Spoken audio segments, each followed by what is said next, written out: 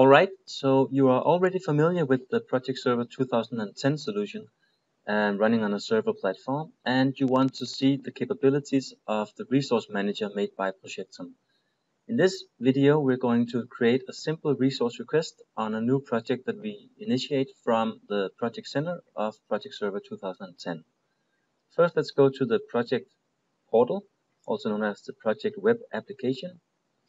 From here, we're going to go straight to the Project Center, from where you get the overview of current running projects and also have the possibility of changing or starting new projects. So by hitting the New button and, for instance, selecting the project type called Projectum Small and giving the project a name, could be Projectum Resource Manager Demo, and hit Save.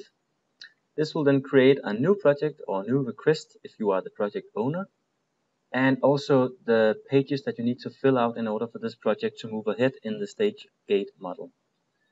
In this case, we have added the standard out-of-the-box PDP, project detail page, known as project information, so that we can change the name and the description and so on.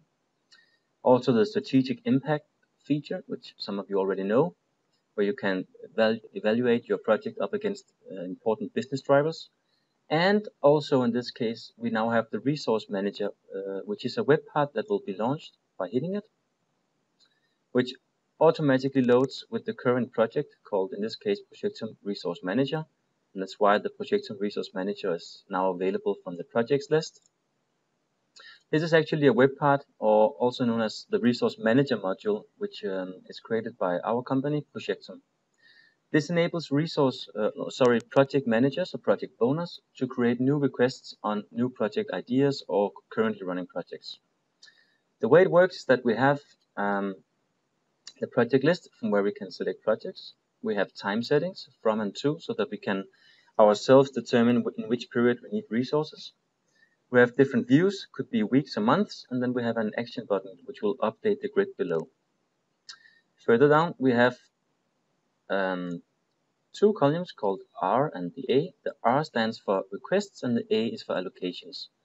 As a project owner, we can only request resources and not allocate. The allocation needs to be done by the line manager. So the way we start off is that we hit the Projectum Resource Manager project and hit the Insert Resources button. This will then prompt you with a filter setting box from where you can select exactly which resources you're going to need for this project. By hitting, for instance, Norway, we get the available resources from Norway and also the role that they might have.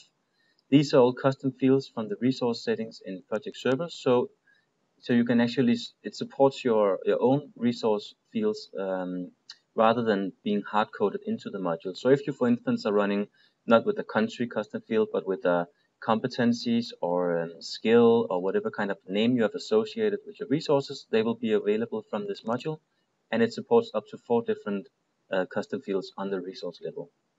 So Norway didn't have a lot of resources to offer, so we're going to select the Denmark country instead, from where I have access to 4 different skill sets that I can do requests on: analysts, consultants, developers, and project managers.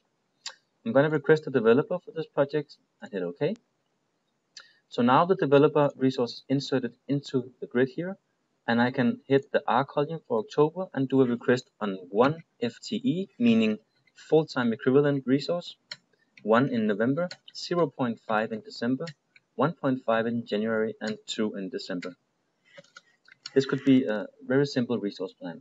I can also hit the comments box here and write to my line manager that I'm going to need a developer who knows something about .NET plus Java plus some SQL basic knowledge.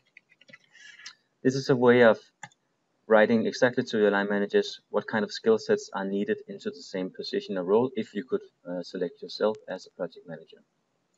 So this request will now be sent away by hitting the Publish Request button, and later on received by the line manager, which you will see in another video. Also notice that you have the option of adding other skill sets to the same project. So by hitting the Insert Resource button, we can also go back to the same Denmark country and find, for instance, a consultant, which we will need one of in November and one of in January. Again, we can hit the Publish button And by going straight to the request report, we can, as project managers or project owners, see from the grid here that we have some requests which are all in red. And the reason that they are in red is because they have not been allocated in return to us from the line managers. Below, you'll see the stack chart of developers versus consultants throughout the period that we have requested on, and also the amount of FTEs needed in total for running this project. From here, we can close the project and go back to the main page, and this will end our first video